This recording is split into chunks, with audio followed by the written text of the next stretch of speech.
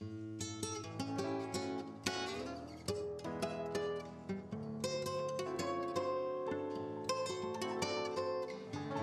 this video, I want to talk about a good steak. Because I love it, I want to talk about it. Why we love it? Who is paying for it? We will try to find out next.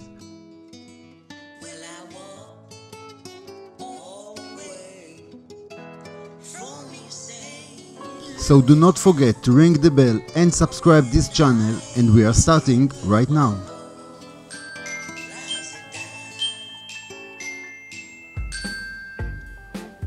Today, we are in a place that is out of balance with regard to consumption of food that comes from animals. Meat and milk, eggs, honey, all these products are consumed in crazy quantities and in a way that never been before in human history. In order to produce 1 calorie of beef, it is necessary to convert about 10 calories in its favor. And today, most of the agriculture in the industrialized world, and in the top of the list, USA, who continues to annihilate forests for growing seeds, corn, grain, and a lot of soy. They are taking this protein and serve it to the cows. Animal that's supposed to consume and eat grass. And that is the reason the industry is able to sell beef in such of a low price. It's amazing. A big and tasty for just $1? How do you do it? What's your secret? Take these statistics.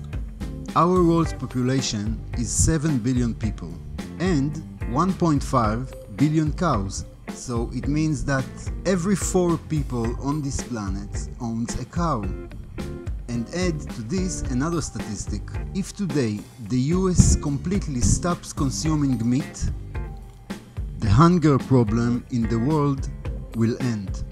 Since cows need a lot of grazing land, 30% of the world's land is devoted to grazing, and it is only growing. Every cow drinks something like 45 liters of water a day. The amount of water requires to produce 1 kilogram of meat in the American method of growing in closed areas with food served, it is 15,000 liters per 1 kilogram. Again, 15,000 liters of water per 1 kilogram of beef. And let's hear this. Production of cattle protein requires 25 times more agricultural area than equivalent vegetable protein. Let's try to understand, in fact, why cattle breeding has an effect so devastating to the environment. First of all, it is important to mention that cattle is a domesticated animal, which is very far from the original. Only about 10,000 years ago, it has become the animal that we all know today. And it is built, in fact, to provide services for humans. Meat, milk, leather, all its parts are used in all industries. Man simply developed this animal to consume it. The problem is that there are a lot of bugs in this version. This animal energetically is very inefficient.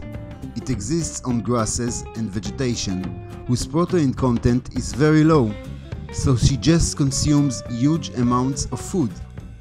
It has a very developed digestive system, about 25 meters long. In this system, there are many bacteria that are responsible for breaking down the plant food that it eats.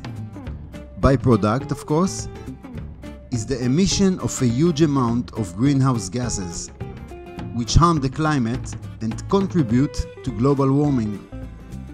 It is estimated that the cattle industry alone accounts for about 18% of the world's greenhouse gases. An average cow emits about 1500 liters of gas a day. Multiply this by the huge number of cattle that are currently in the world. So here is the obvious question. We always ate meat. What happened now? apparently humans are truly omnipotent, and there are claims that this is the reason that makes man a supreme creature on this planet.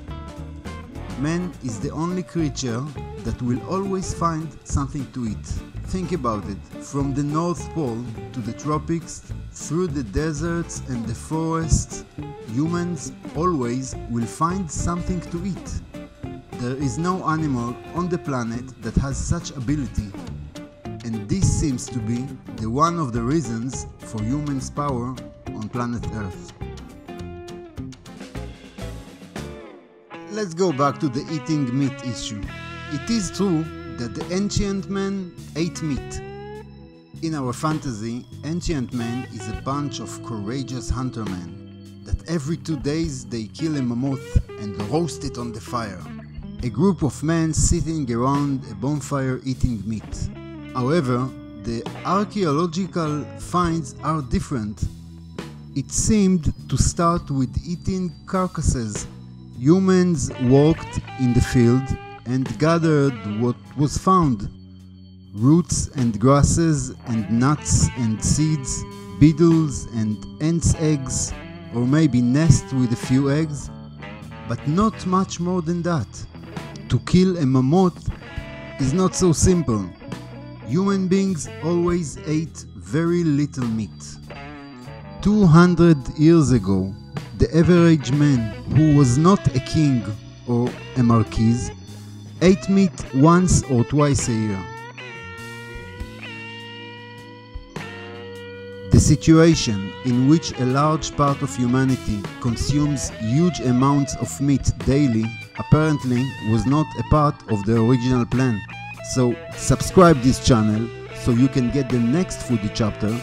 Thanks for watching. See you on the very next.